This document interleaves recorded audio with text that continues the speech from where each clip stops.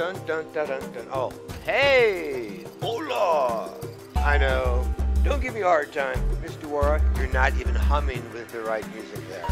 I know, but don't you just love that music in the background? Hey, hey. Nice little intro. Welcome, my friends, to another math video. This is all about problem solving here. Looks like using multiplication. We are doing problem solving lesson 8.2 of your Go Math program. Here's our essential question. Let's take a look. Our essential question basically says, this is how can the strategy draw a diagram help you solve fraction division problems by writing a multiplication sentence? Okay, I like that's our focus. It's like our learning target. I say, let's do it. Now, since we have to unlock the problem, let's go ahead and do this first here. Even before we start that, I'm going to ask a question. I know you guys can't answer it because you're out there, you're out there. But I want us to think, like, why is drawing a diagram a useful approach to solving a problem? I mean, why do we do it?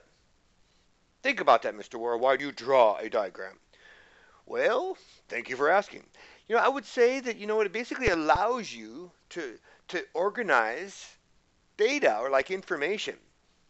And, it can also help visualize, so you can see the problem, making it more likely that you'll get the answer correct as opposed to making a mistake. Okay, that's how I would answer. Did I make it to the next category? I think you did. So I posed that question for the purpose of thinking about how we solve problems and how important it is to do a diagram, which is what we'll be doing in this lesson. So let's go ahead and take a look at the problem. It says Erica makes 6 submarine sandwiches and cuts each sandwich into thirds. How many 1/3 size sandwich pieces does she have? Okay, I like that. Well, first thing it says, what do I need to find? So reading the problem, what do I need to find? Yeah, I need to find like the number of 1/3. It says it right here. 1/3 size sandwich pieces. Erica has after she cuts 6 sandwiches into thirds. Okay, with my supersonic warp speed, I'm going to type that up for you.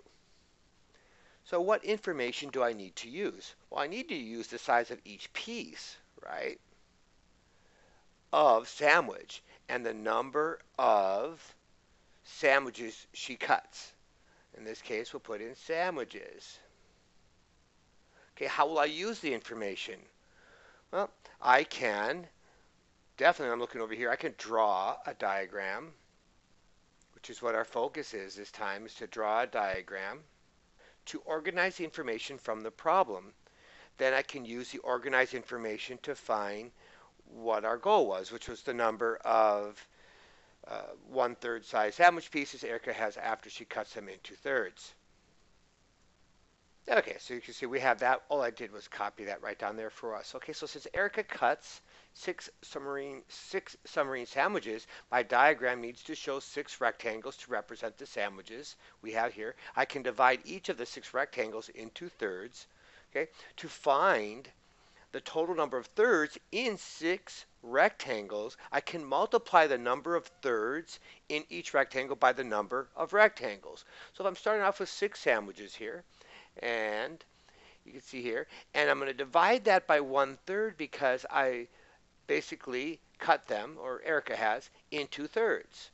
So with the 6 sandwiches divided by the 1/3 is the same as saying 6 times, and there's 6 sandwiches with 3 pieces in each, which is going to equal then 18 pieces. And that's right, this is going to disappear on me, so I'll get another pen and rewrite that. So that's there. Okay? Cool. So there you go. Pretty simple. I like it. So Erica has, and of course we just wrote that up here, 18 1/3 size sandwich pieces. I just explained how you can use multiplication to check your answer. Well, we just talked about that. I'll write this one here.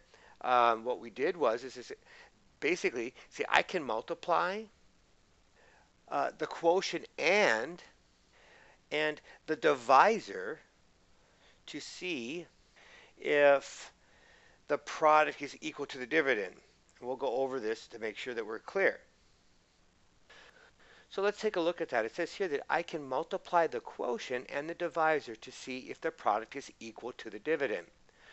Okay, so let's take a look at this here, this explanation. This can be kind of confusing. We need to understand that first of all that this here is our dividend, this here is our divisor, and our answer in this problem was 18. 6 divided by 1/3 is equal to 18. Because we took those 6 submarine sandwiches and we cut those into thirds, now we could take those thirds, we took the thirds, and we said, well, there's 3 of them in each one. Multiply it back to the 6 sandwiches is giving us 18. So what this basically says is that I can multiply then the quotient here, this is the answer to division problem, and the divisor, which is 1/3, to see if that product is equal to the dividend. And 18 times 1/3, if you recall from previous lessons, is equal to 6, because that's just 18 divided by 3, which equals 6. And so that gets us back to where we were looking at. All right, let's move on to the next page.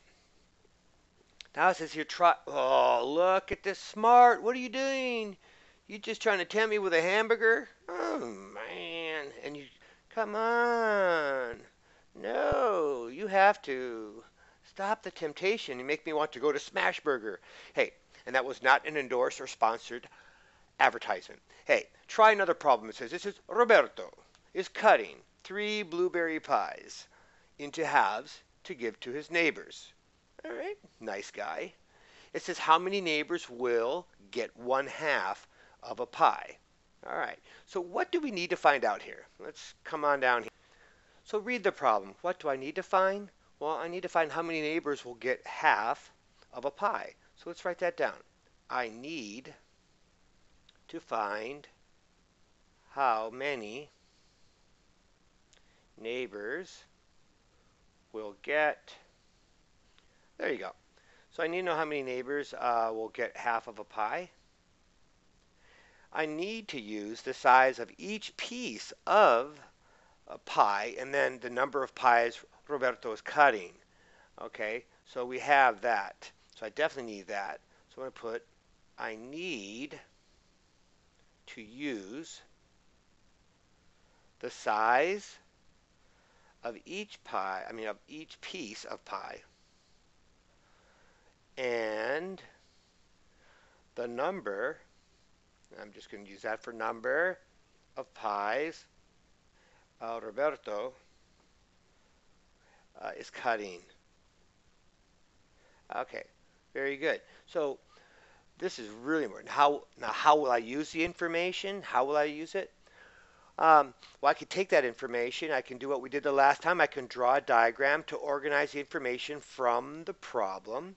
Then I can use the diagram to find the number of neighbors that will each get 1/2 of a pie. Okay, I'm going to do my supersonic speed and type that in for you right now. Ding! Voila! So there you go. I can draw a diagram to organize the information from the problem. Then I can use the diagram to find the number of neighbors that will get 1/2 of a pie. So let's start working on that diagram. So we're solving the problem at this point. So since Roberto is cutting 3 pies, my diagram should have 3 circles maybe to represent the pies. I can divide each of these 3 circles into halves.